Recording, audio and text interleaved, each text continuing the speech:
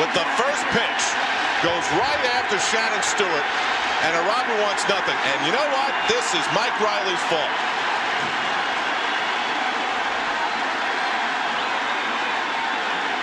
Arabu is furious being held by Stanton.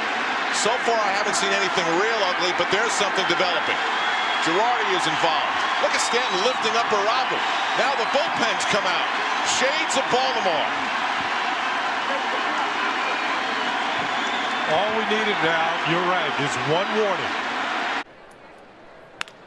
Kawasaki hits it off the glove of the pitcher, Pedroia.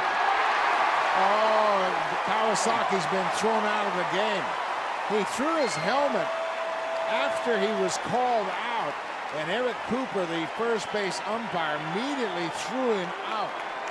Kawasaki called out on a bang-bang play.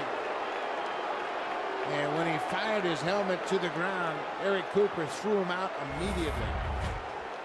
It's going to be a close play at first base. Right off the glove, ricochets to second base. Pedroia's got to change direction. And there's one warning behind the back of Victorino, who didn't like it because it was up around his head.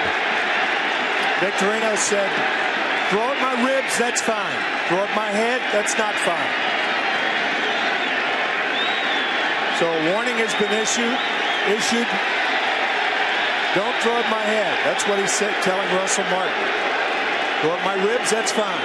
Not my head. So he knew it was coming. Something was coming, and he said, okay, we'll take it. Yep. But not up here. Yep, that's right.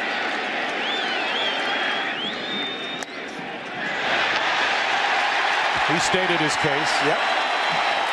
And he continues to Kuroda.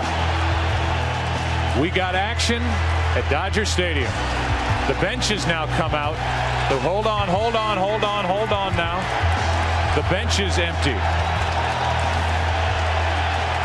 Nothing's going on yet. But Manny Ramirez is in the front of the pack.